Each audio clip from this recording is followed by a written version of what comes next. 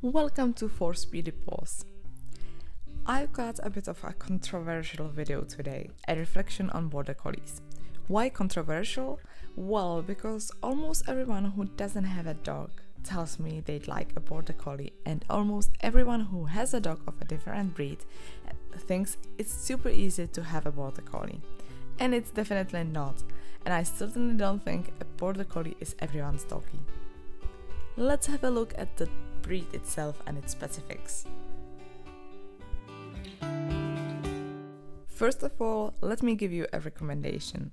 If you are thinking about getting a border collie or have already bought one, be sure to buy and read the books on border collies by Carol Price. This experienced breeder of border collies explains in her books the origin and original destination of border collies, from which the basics of her character are still based today.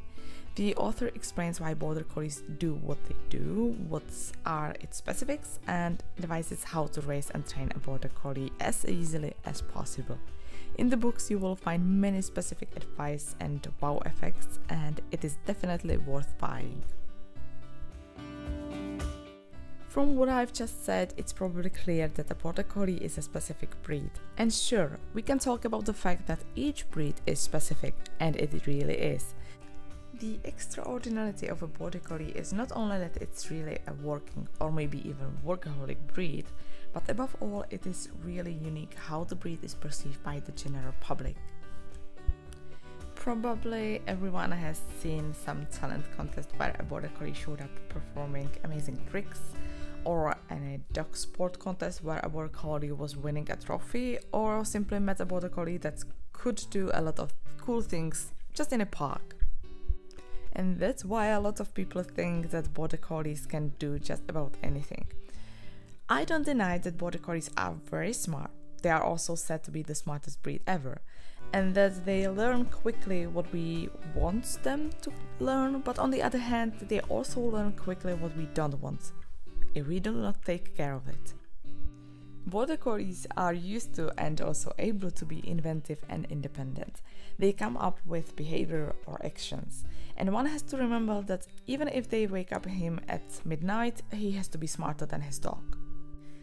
The result, when you see a border collie who behaves absolutely brilliantly and has many sporting or show successes, is a big but really great lot of time, care, patience and consistency, and especially a build-up relationship with the owner.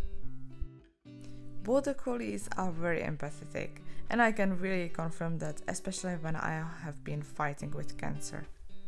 Border collie is simply very sensitive and figure out how to react to anything. Whether it is sickness, joy or fear, a border collie is like a mirror, and therefore her owner should be careful about what emotions we send out.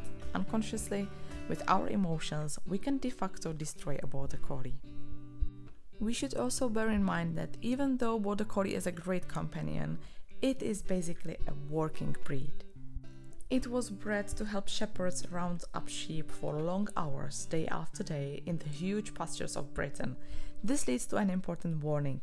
If you don't have enough time for a border collie and you are not able to give her enough physical and mental enjoyment, then a border collie is probably not a dog for you.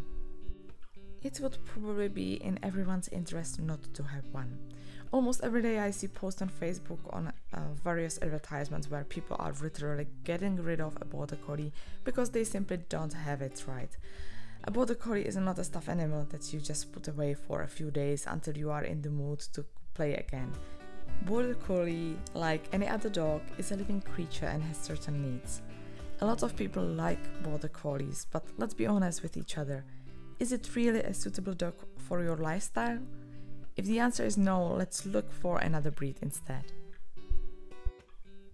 I already mentioned that border collie is like a mirror, and more than any other breed, it applies here. What the master, what a dog. If you're always nervous about something, your border collie will be neurotic. If, on the other hand, you are very calm and balanced, so will your border collie. Of course, genetics also plays a role, and when choosing a border collie, it is advisable to consider, in addition to the quality of the kennel, whether a border collie from the show line or from the work or sports line is more suitable for you. So, what if you are really determined to get a border collie? Does this mean that you have considered your lifestyle, have considered your time options, have considered your financial options. After all, such a dog costs something, and it is a commitment for about 15 years. If so, then let's choose one for you. First of all, I would like to point out that it is not a good idea to get a border collie without a pedigree. And beware, a lot of people will tell you that they have puppies from their parents with pedigree, and only the puppies don't have pedigree.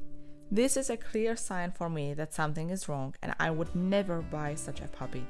If the puppy doesn't come from a properly registered kennel, its parents aren't registered in the border collie database, and you haven't found the litter in the list of mendings and plant litters, then something's clearly wrong. If you get a dog with pedigree, then you are guaranteed that both parents have been properly examined for problems with their locomotion apparatus and eyes, and their appearance and character are up to standard. For non-paper dogs, for example, you risk epilepsy and a lot of other health problems. What you may say when getting a puppy, you will then spend on veterinary services.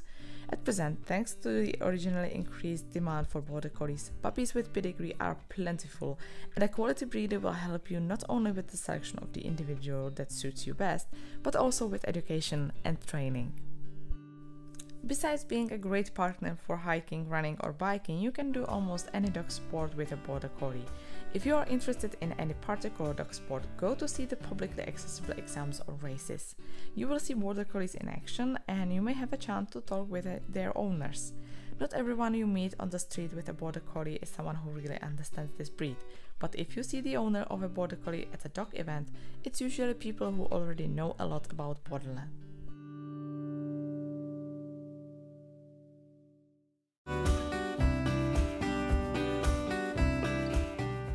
And who knows, you may run into the breeder of your future puppy there. So, good luck!